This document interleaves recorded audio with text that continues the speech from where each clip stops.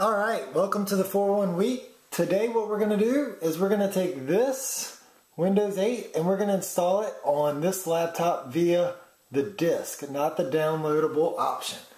So the first thing I want to do is I want to turn on my computer and we're going to let it boot into Windows, and I'm just turning it on for a reason so we can see how long it actually takes to boot. Because one of the things in Windows 8, it actually says it boots faster. So we're going to time this and then actually test it and see how much quicker Windows 8 actually boots once we're installed on our laptop here. So we're just going to wait a second and wait for Windows to load. I'm going to log it in. We're going to get to our desktop, and then we're going to take the disk out and install it right within Windows 7.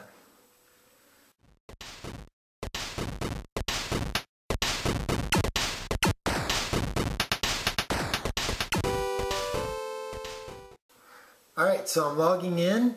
Keep in mind the time that it took my computer might be a little bit longer or slower compared to yours. All we're doing here is checking out the time frame difference between loading Windows 7 on my computer and loading Windows 8 on my computer. And if you look down here, I am using Windows 7 Professional, and we are going to be upgrading to Windows 8 Professional. So we are comparing, if you will, apples to apples on a PC. Alright, so while we're waiting for Windows to load, I'm going to go ahead and open this disk, and when I slide this case out, I can see that there are a few different copies within Windows. I get my welcome card, I have the 32-bit install as well as the 64-bit install, and then right here I have my product key. So when I take this out, on the back is my product key. I'm not going to let you see that because I don't want you using my version of Windows 8. So since we have the two options of 32-bit and 64-bit Windows 8, we might not necessarily know which one we're going to want to choose. So to make it easy, I'm going to show you one quick little step just to make sure we know which version of Windows we want to choose.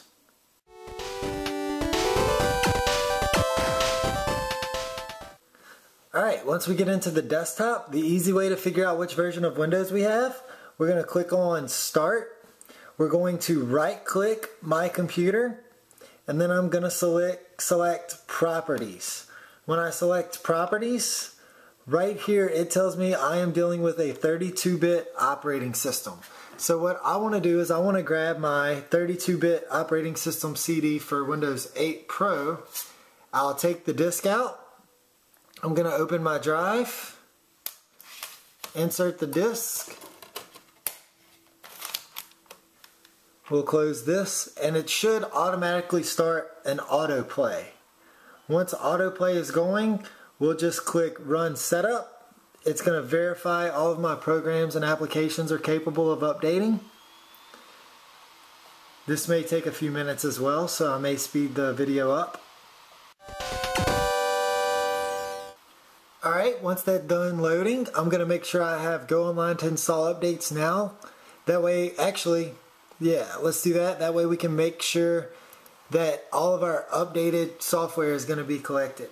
Now I'm going to enter my product key, and I'm going to fast forward the tape just because, again, this is my key. It's something you cannot use, and I don't want it to cause any issues if you try to enter my product key on your installation. Okay, so I've entered my product key. It's accepted it. I'm going to accept the license terms. Click Accept. I want to make sure I keep my Windows settings, personal files, and apps. This apps is nothing more than programs that were installed within Windows. So I'm going to click Next, and this is going to take a few minutes. This is just checking to make sure all the programs that I currently have installed in Windows 7 are going to be compatible within Windows 8. Alright, so once it's checked all of my applications, it tells me what I can do and what I can't. So this is saying it's going to install Windows 8, and it's going to keep my personal files, settings, and applications. So I'm going to click Install, and this is going to take a little while, so I'm going to speed up the video while this is installing.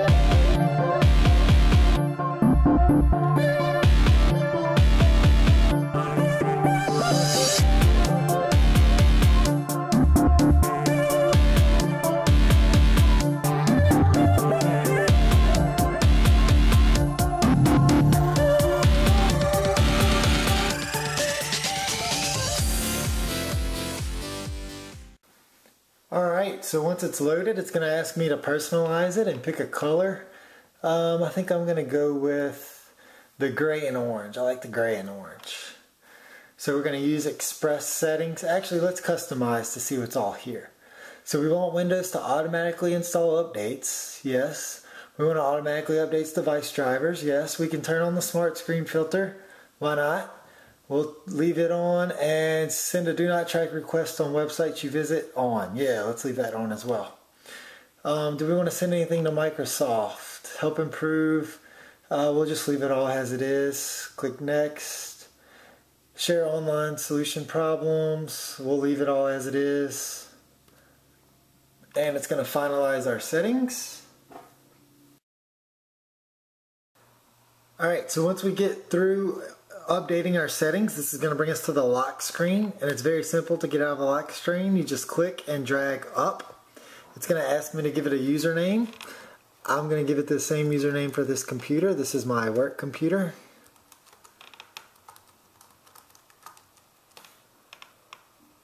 And we're going to sign in. I'm using a domain. Yours might have an email address.